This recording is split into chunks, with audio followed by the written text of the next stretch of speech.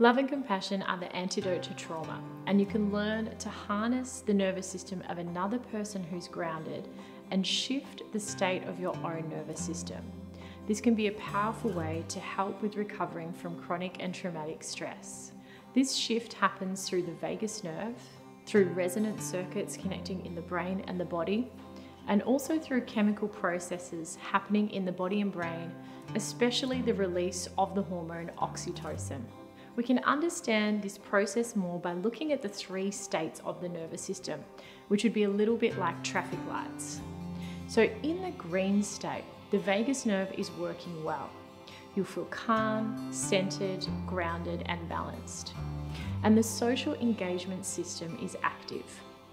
So what we'll notice when we communicate with other people is that there's a lot of prosody or change in rhythm and pitch to the voice. Parents intuitively do this with babies. They bring co-regulation through shifting the sounds of their voice when they talk to their little one. We'll also see this in the expression in a person's face. So they might smile with their eyes, and this sends messages that connection is safe. There'll be changes to the muscles of the middle ear so that we hear the sound of the human voice, which is mid-frequency sounds. This makes it easy for talking and listening.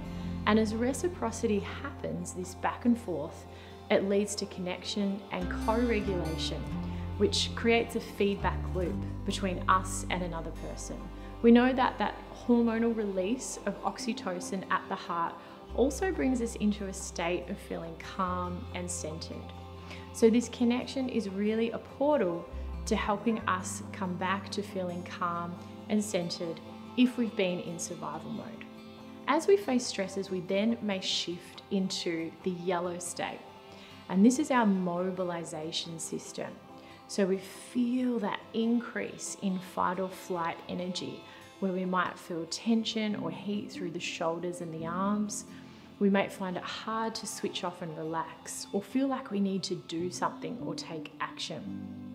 The social engagement system changes, so the voice loses that prosody, and we may notice that the voice becomes monotone, or we may hear somebody taking a lot of breaths after just a few words when they're feeling anxious.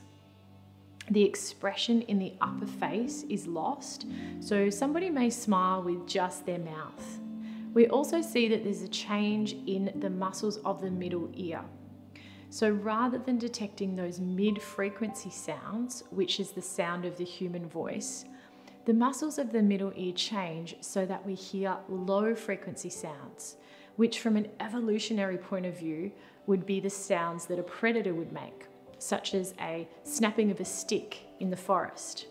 All of this has been designed to help keep us safe and for our survival. The hormones that are released also change. So instead of oxytocin, adrenaline and cortisol are released. And the way that we connect with people when we've moved into this yellow state is not so much coming from that connection and co-regulation.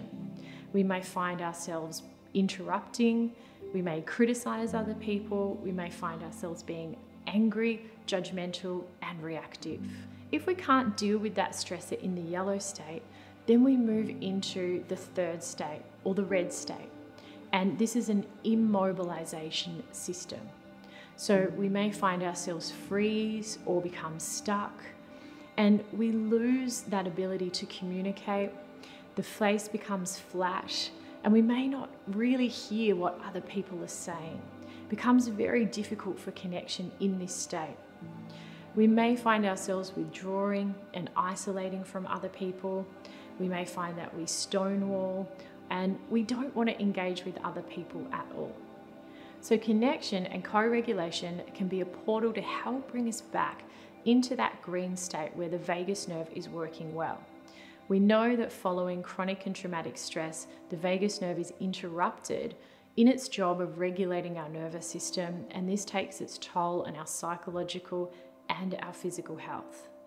If you'd like to learn more about the practices that bring co-regulation and self-regulation, I'll pop the details below this video of my upcoming trainings.